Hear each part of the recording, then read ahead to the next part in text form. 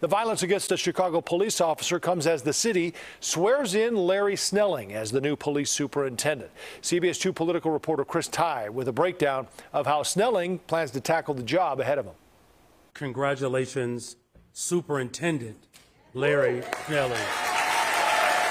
Rousing support for Mayor Johnson's biggest hire yet. 31 years on the force, an Englewood native, most recently the head of counterterrorism for CPD. Larry Snelling has the local roots, local knowledge, and council made clear today the pulse of Chicago's neighborhoods.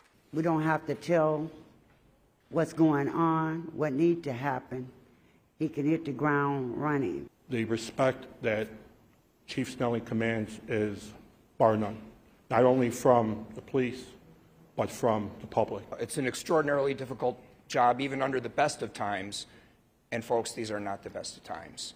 We, as a city, are struggling right now with the reality that our residents do not feel safe in their communities. Accountability of officers was topic one for Snelling in his comments. If they're wrong, I'm going to call them wrong.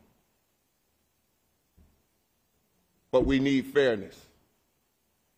We need them judged fairly. Snelling hopes the goodwill towards him at council translates to buy-in by everyone in the neighborhoods. We got to listen to each other, and we've got to lift each other up. If we don't do that, this is not going to work. We cannot be siloed. You can't take your ball and go home because you didn't get your way. Snelling and council heaping praise on the man who stepped in as interim superintendent, Fred Waller, who helped restore faith from the rank and file. I thank you for bringing something out of me that I may not have recognized in myself. You instilled something in officers that we haven't seen in a while. You know, you brought back some smiles on their faces.